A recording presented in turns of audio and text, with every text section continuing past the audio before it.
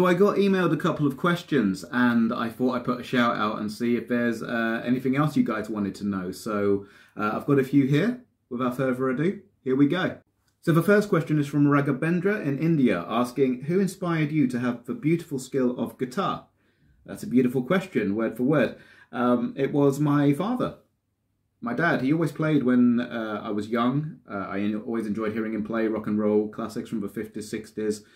And when I was 9 years old, there was a guitar under my Christmas tree. So my parents encouraged me to get lessons. And I mean, I didn't care for it too much. You know, I was young, but I got the grades and I started with songwriting when I was 13 years old. And that's when I really, really got into it. So I'm really happy that my parents stuck with me with that, encouraged me, and here I am. Okay, question from Paul in Portugal of Concept Music Agency, asking, what is your favourite piece you've learnt?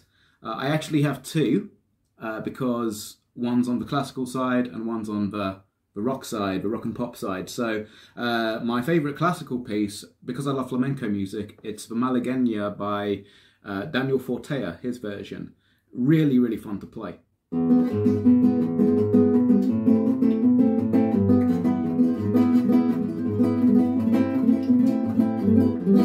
As for song, I think I'm going to go with, and this keeps changing, but for now I'm going to go with Babe, I'm Gonna Leave You by Led Zeppelin.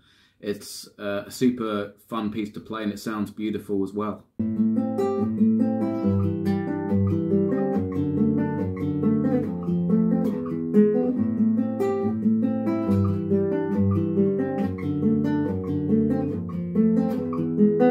Catherine, also from Portugal, also from Concept Music, asks, what's your favourite type of chocolate?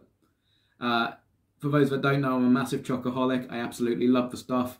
But my favourite has to be anything dark with hazelnut. So nothing above 70%, that just gets a bit too bitter. But 60, 70, you'll win me over if you give me some of that stuff, I'm telling you. I can be bribed.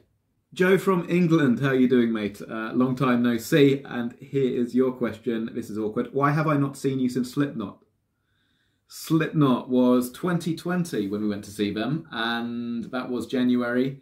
We had lockdown a couple of months later, and then I was trying to sort out what the hell I was doing with myself. All the events, all the music was put on hold, and it was a real difficult time for us all. So I put the makeup EP out, and then when things started to open up again, more so last year, it was a lot of gigs. So I know I'm full of excuses, etc. I know we've been in touch and stuff, but yeah, we need to sort something out, that's for sure. That goes for everyone who hasn't seen anyone in a while.